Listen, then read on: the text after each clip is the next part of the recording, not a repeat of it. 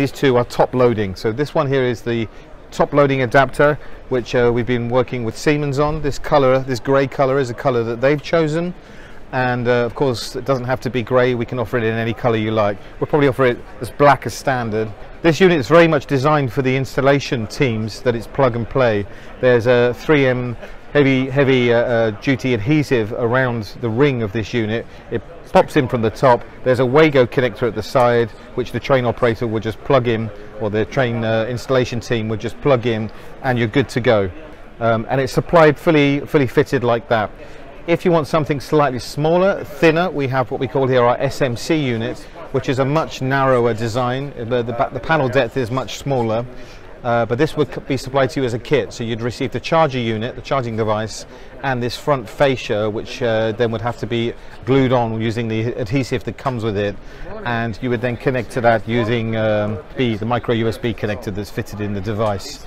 Now most people would be happy to bond this from the top, but if you need an extra layer of security, we can also offer it with a metal panel. Let me just show you this metal panel here.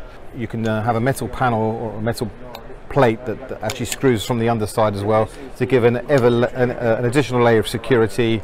Now they're available in 10 watt, so faster charging.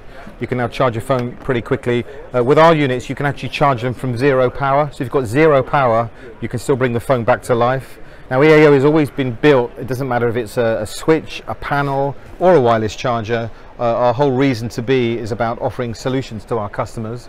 So we understand, in particular for refurbished trains, that there'll be a power somewhere on the train, and from that we have to try and link to that power and get them to the wireless unit. So in addition to the wireless units themselves, we also offer power supplies, and we offer a custom cable service as well. You give us the drawings of the train, and we will then come back to you with the schematics of how that needs to be wired, what cables you need, what connectors you need, and we'll even build the cables for you. So this is the new 12 volt power supply, which is designed for the 10 watt chargers. If you wanted to go for the older 5 watt chargers, we can also offer a 5 volt power supply as well, and the input range of that is huge.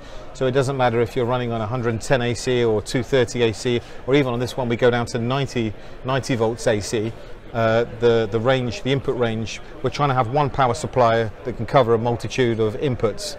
If you don't need four devices, that's not a problem, because we have here one that runs on 2 devices. So if you've got a requirement for a very small table, or just for a couple of armrests, and maybe it's just in the first class area and you don't need to charge 4 chargers, then we have a lower cost, smaller 2 charging unit as well. So what I've shown you here on the front of our stand is basically how we can charge wirelessly on tables or armrests, but from the top. So we're mounting the units from the top.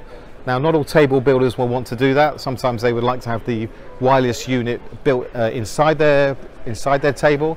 Beautiful Swiss train here, and here we've actually mounted the chargers from the underside. There's a metal plate there to stop them being removed.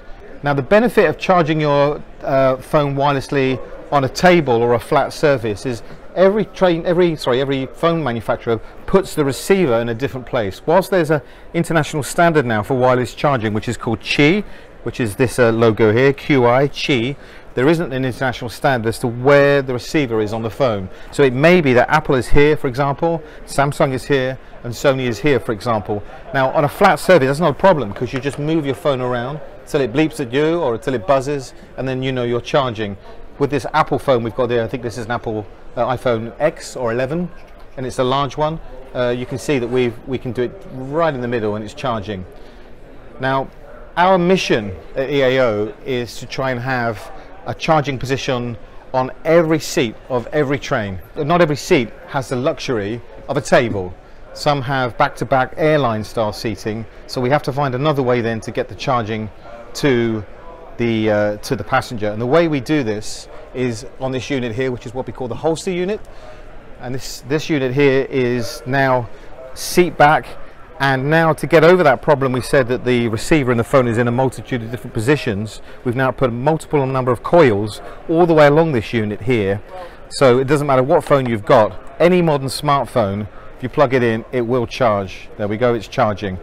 If I've got this is an Apple, if I had a Samsung or a Sony, I put it in here. It can take any modern smartphone width, even the big ones, and depth as well. We've got a patent on how we actually hold the phone in place. There are some brackets in here which we've got a patent on. Now, we also appreciate that all passengers, well, not all passengers have got wireless phones. Not all passengers want to charge their phone wirelessly. Maybe some crazy idea that people actually bring these things called cables with them on the trains. So if you're old school and you want a cable, every unit we have here has a USB device in it as well, so I can charge my phone. I can never get these in the right way. There we go. If I charge my phone there, I can now charge it old school with a cable. Now that's not just on this seat back version. If we refer back to the table versions, which we showed you at the front of our stand, and this one that we've built into this table, there is a unit here as well at the side where we can plug in. It's always the USB connector that tends to get damaged first. It's the weakest point in this charging unit. So we've designed this in a way that you can actually take this bracket out here, pull out the USB connector to the charger, and you can replace that. So we'll offer that as a maintenance part, and we also do that on this one here as well.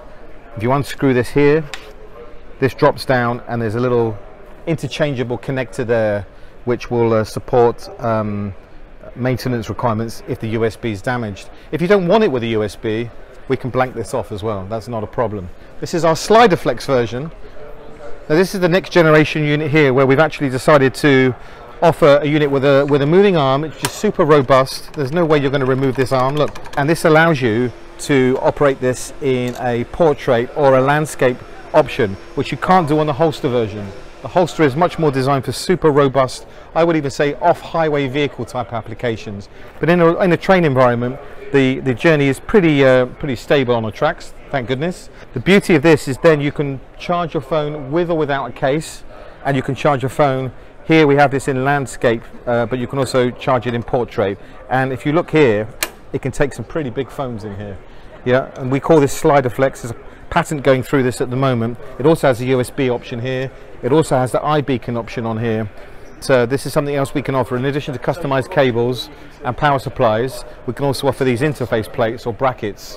So your train refurbisher has a kit of everything they need: power supply, cable, interface brackets. We can even supply instructions of where you need to screw the holes. Now if you're a chair manufacturer, maybe you want to make your own integrated unit inside your own chair and you don't want the EAO unit on the back, well then we can sell you just the charging technology here, which is our multi-coil unit, and then you can then integrate that in your chair, and it operates through leather, it operates through plastic and most modern materials, so you could actually embed it into the surface of your chair.